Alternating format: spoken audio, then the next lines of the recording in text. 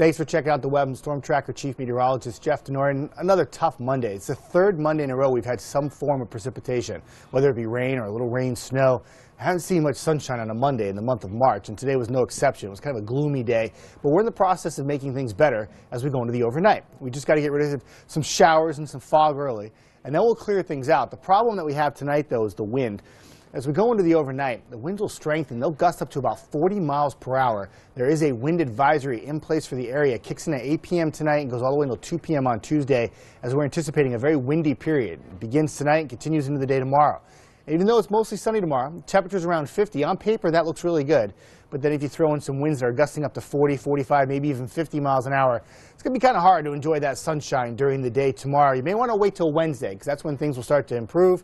In fact, as we go into tomorrow night, the winds will start to diminish after a few clouds during the overnight, and the winds dying down. It's a chilly night, though. Temperatures around 30.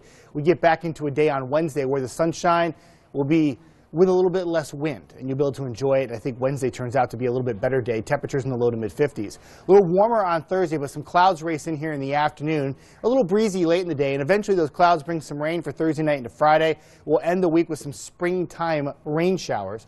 And as we go into the weekend, looking pretty good, but notice the temperature trend. Next Sunday and Monday, temperatures tumble. It is going to be really, really cold. Highs around 40, overnight lows dipping all the way back in the low to mid-20s.